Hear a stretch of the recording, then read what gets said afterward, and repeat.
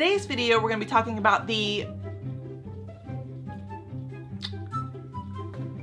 What now? There was established. They were established. Great job. You know what I'm saying? Y'all know. Y'all know. I gotta try them. You know.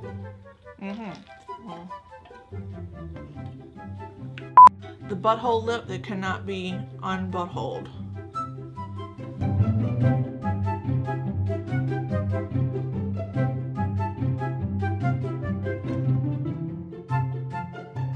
Hi guys, welcome back to my channel. I hope you're having a fantastic day so far. I wanted to do like this, but I just ended up going like this. Today's video, we're gonna be talking about the brand new, just launched skinny jeans from the brand Spanx.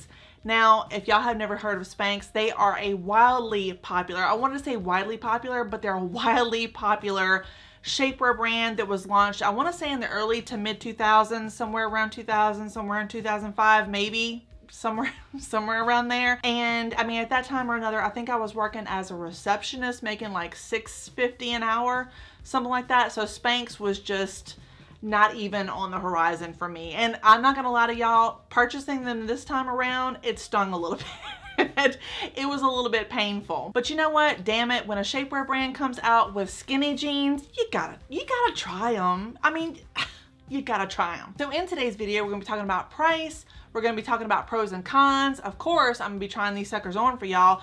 And I'm gonna let you know whether or not they're worth your hard-earned money. So let's just jump right into it. If y'all like this type of content and would like to see more, please consider liking and subscribing. You know your girl would appreciate it. And without further delay, let's get into this Spanx plus size jeans review right now. Let's go. All right, y'all, so now let's talk about some Spanx skinny jeans. Specifically, these are the Spanx ankle skinny jeans. And I just want to say really quickly before we get started, if y'all see me looking down, around, sideways, one eye going one way, the other going the other way, I'm probably looking at notes. I took a lot of notes with these because I want to give y'all the ins and outs and everything in between. Some things you might find value with it, some things you might not find value, but I wanted to give y'all a thorough review nonetheless. So this is what the jeans look like, and these are specifically the Spanx ankle skinny jeans. They retail for $128. They also have other pairs that retail for $148, I think. So these are the lower tiered or the less expensive jeans. Now, one of the first things that I noticed whenever I pulled these out of the packaging was that they have no front button. And I'm not gonna lie, it kind of aggravated me. I don't know why, but whenever I try on jeans, whenever I wear jeans, I like a good button in the front. Whenever I'm reviewing jeans, I always talk about the button, because when you have a contrasting stitch like this, usually you have like a copper button or a gold button, something that kind of brings it all together and makes it look a little bit more pulled together. I don't know, it's just something that I look for, but they don't have a button, and they also don't have front functional pockets. So these are more of a jegging. They're a jegging. Also, the size range goes from a size extra small all the way up to a size 3X. And I think, if I'm not mistaken, that a 3X is considered a size 26. I'm gonna include a picture of the size chart right here over my face just to be on the safe side, because I can be completely off base when I'm talking about the different sizes. But I do know they have petite inseams, regular inseams, and tall inseams available if you're interested. Now, besides the button issue, and I will admit that is kind of a nitpick, these jeans are actually really cute on. Now, getting them on is a whole adventure in and of itself. I had to James Brown these suckers on like nobody's business. I was throwing my back out, my shoulder was hurting, I was in a sweat, I was rolling around on the floor.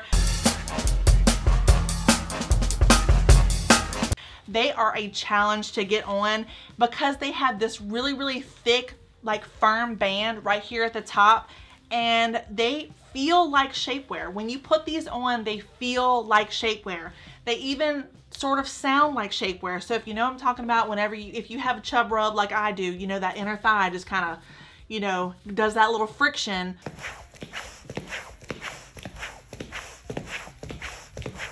But these jeans definitely do that. They do make that sound, and that's something that I wanted to let y'all know. It's something that I put on my notes, and it kind of got me thinking. I was like, You know, don't a lot of my jeans who have a lot of Lycra, a lot of spandex, sort of make that sound too? You know, kind of like a DJ.